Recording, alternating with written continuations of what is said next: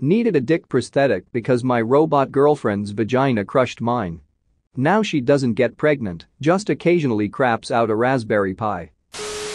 Amputees with robotic prosthetic arms, have you used your prosthetic to perform sexual acts on yourself or others, and what was your experience? What's up, viewer, the algorithm gods are blessing me and keep bringing you back for more of my story times. If we haven't met yet, I'm Andrew, one of the best Reddit storytellers in the game. While you're here, why don't you like the video, subscribe and hit the bell? If you don't, I'll have to personally come out to wherever you live and duck your mom. If you think I'm lying, I have your IP address, silly. Anyways, hope you did that. Let's get into the stories. Domo arigato fisto roboto. I once used an extended claw toy that I usually use to grab beer to foreplay my girl from a distance. Mate, I'm sure Google can help you find the porn you're looking for. Leave Reddit alone. Probably too late, but I have a serious answer, not a good one though. The skin is too much of a plastic on metal feeling for it to work for me. It's like being jerked off by a skeleton with leather skin. My first year of college, a friend has an amputation just before the elbow. Had a prosthesis that he rarely wore. We were both dating the same girl. He sends me a picture one day of him sticking his nub in her vagina. She's making her O-face while he pretends to be attempting to pull it out. The message sent with it was dramatic reenactment of how I lost my arm. I'm not an amputee, but I'm a doctor. Performed a partial colon removal, colectomy, on a prostitute years ago. She needed a colostomy, basically a diversion of the colon directly to the skin. I think you know where I'm headed. Anyhow, there apparently is significant demand for men desiring colostomy sex. I'm rarely surprised by anything I see at work anymore. Edit. While I have your attention, colon cancer can be minimized. Eat a fiber-rich, vegetable-filled diet and lessen your red meat intake. Get a screening colonoscopy at 50 or earlier if you have symptoms or a family history. Not exactly an answer to your question, but I've often mused on. Like, you know in The Empire Strikes Back when C-3PO loses his legs and Chewbacca is carrying him on his back like a sack of gay gold. What would it feel like if C-3PO stuck his legs up my ass, unlubricated one after the other, while a load of Ewoks watched, wanking? I'm obviously far too late for this, but I dated a guy with one arm. His left arm ended right at his elbow. He was born like that. When I was 18, he was 28. He didn't have a prosthetic, but he did insist on putting his nub inside me. He did try and I reluctantly let him, but it was always just too big to fit in. We ended up only dating for less than a year because I, one too many times, woke up to him masturbating to vintage VHS porn on the couch in the living room, and I found a box literally full of different types of pocket pussies and dildos. I was freaked out and left. I once bathed my overweight great-grandmother, who had lost a leg due to diabetes. She was bedridden, and being a good grandson I offered to wash her. When I was washing her stump, a wave of sexual lust washed over me like a tsunami.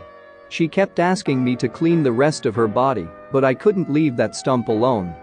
I found myself licking it and rubbing it all over myself.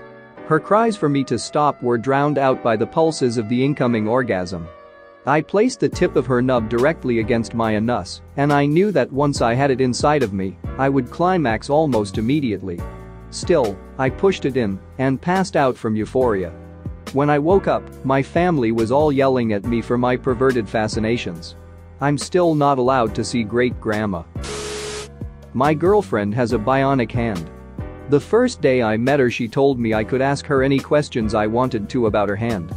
After asking a few normal questions, I was contemplating asking her one more. Thankfully, she knew what I was thinking, so I didn't even have to ask. Yes, I've masturbated with it.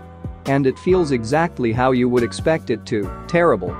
Later on she would offer to show me what it felt like, but I was too scared of it seizing up and crushing my penis. That fear lasted for a few months, but eventually curiosity got the best of me.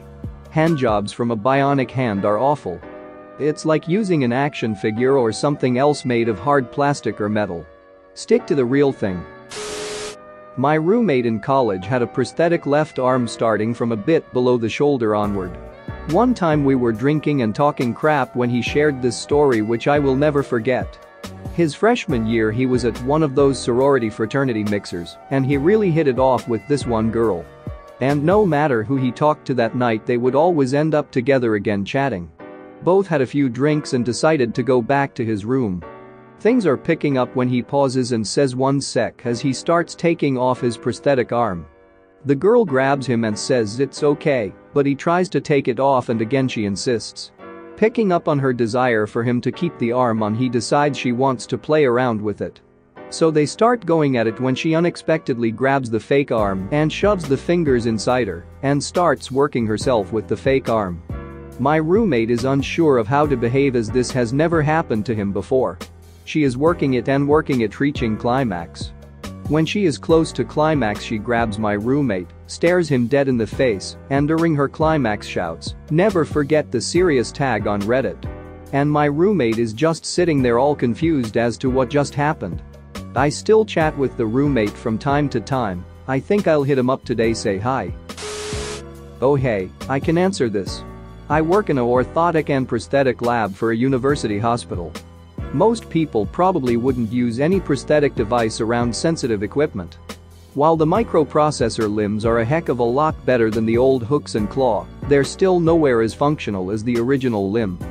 You have to be mindful of your prosthesis as it doesn't have any tactile response, and you have to concentrate on flexing specific muscles to activate specific functions of the device. To make the process easier, they're built-in functions to assist in everyday task. Most utilize a grip assistance that will actually squeeze harder if it feels what you're gripping is slipping, so if you're not careful you can grip someone too hard, and if they pull away, it'll grip even harder. The strength in the new hands coming out are surprisingly strong, and since the fingers are usually made of a durable plastic or metal, the pressure exerted feels stronger because of the lack of give. All in all, it would be a little intimidating to use on sensitive fleshy bits, and I doubt there are many people who have actually used them for sexy times. Source: I build and fit custom orthotic and prosthetic devices. I don't have the exact answer, but I have 2 tangentially related stories, if you'd like.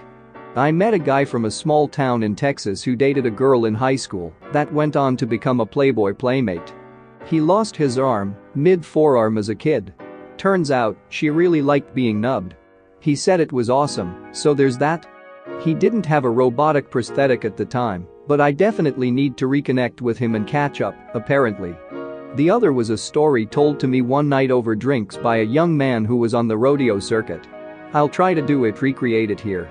You guys ever had sex with a midget? Cautious news? Well, one night after I missed the short go, I was in a bar up in Wyoming. I was sitting on a bar stool, drinking, and looking to get laid. I wasn't having much luck, Wyoming girls are heifers, when I looked over to the door and in walks this midget gal. Little person, B. Nope. She said she was a midget. Anyways, she walked over to bar next to me and climbed up the bar stool next to me. Harscrap, B. No, seriously. She was kinda stumbling on the way over, so I figure she was already drunk and I was so duckin' happy. Well, we start bullcrapin, and I think to myself, I'm gonna duck this midget. She puts her hand on my thigh and I think, whoa, I may be jettin' ducked by this midget. Little person, B. Yeah. So anyways, we drink a couple more, and I think, nah, you can't duck her just cause she a little person. Then she tells me about this thing she does with her tongue, and I think, hell yes I can. So I'm going back and forth and she finally reaches down and grabs her leg and throws it up in my lap and, knocking on leg, goes, "What do you think about that? It's a fake leg." So now, I know I'm definitely ducking this me little person, so she agrees we gotta get out of there, but I ain't even got a room yet, and she says, "Don't worry, I live real close." So she takes me outside to her four-wheeler. Bullcrap, come on. No, I swear. Well, she can't drive. So I said, settling hat on his head, hell, ya baby, let's do this. So we go back to her house, me on the back of this duckin' four-wheeler, and I warn ducking to you, she knew what the duck she was doing. She told me that, since the rodeo was in town, she decided she was gonna duck her a cowboy. And by God, she did. That little old gal wore me hairless. At this point, after the laughter died a bit, another friend said to him, "B, I gotta ask you just one question. When you were mounting that midget, was the fake leg on or off?" And, without a trace of irony, B answered, "Well, on of course, otherwise, it would have been weird." Thanks for watching. What did you think of the story time? Let me know in the comments below. If you liked the video, smash that like button and subscribe so you don't miss any more story times.